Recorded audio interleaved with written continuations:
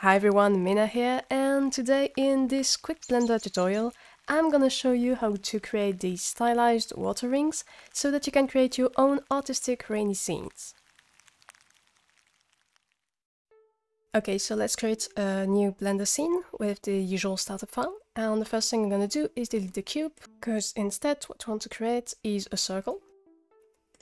And so now if I tab into edit mode, I can actually create a face for my vertices.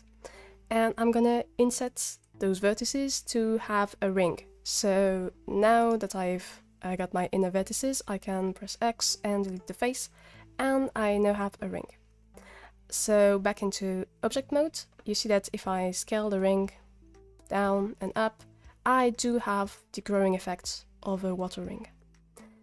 So let's actually key this movement. Let's create a small animation. So I'm gonna bring up the timeline, and basically I'm gonna insert keyframes at frame 1. So for example here with my scale of 1, by pressing the I key on the scale property, I just inserted a keyframe. You can see the keyframe here with the diamond in the timeline.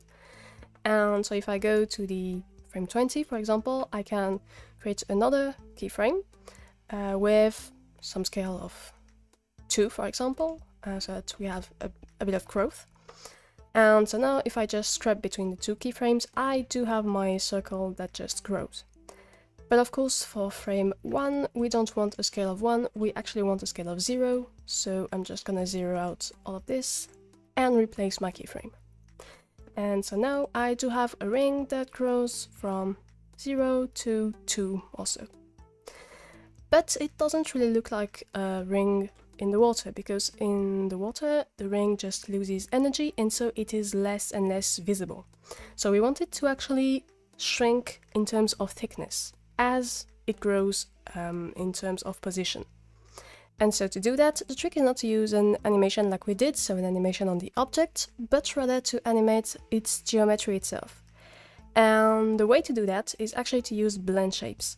So blend shapes are accessible over here in the little green triangle. This is the panel that's dedicated to the geometry of your model.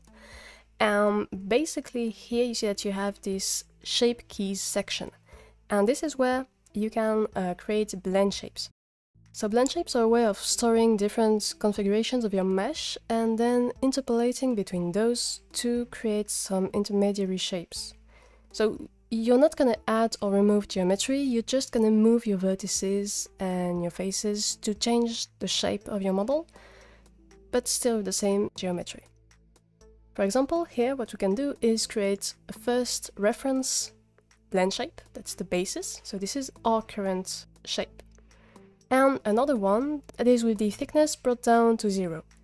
And so if I go to edit mode and I select all my vertices, I can basically change the thickness of my ring. And so you see that it doesn't scale down to the center like before, it just changes the thickness around this radius. So let's bring this down to 0. And now if I go back to object mode, you see that I'm back to my normal shape. That's because this key for now is not really applied. To apply it, you have to change the value. So basically if the value is 1, this blend shape is going to be totally applied. So here my ring has completely disappeared because its thickness is down to 0. And I can do interpolated values, so I can blend between the two.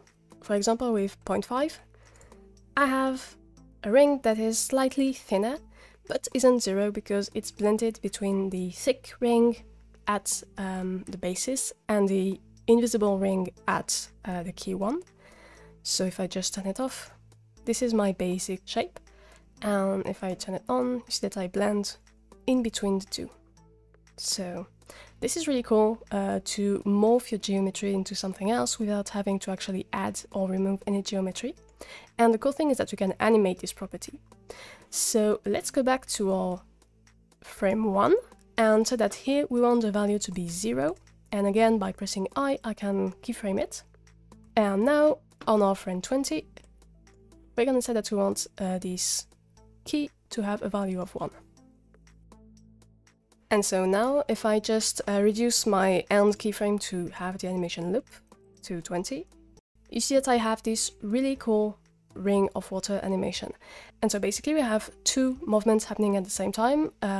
Our object is growing, but the geometry is getting thinner and thinner. And so you have this ring that just grows overall, but gets thinner and eventually disappears.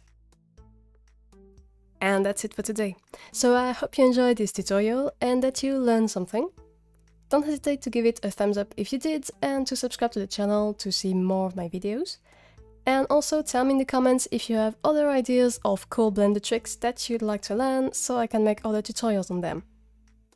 As always, thanks a lot for watching, and I'll see you soon for more videos on games and tech.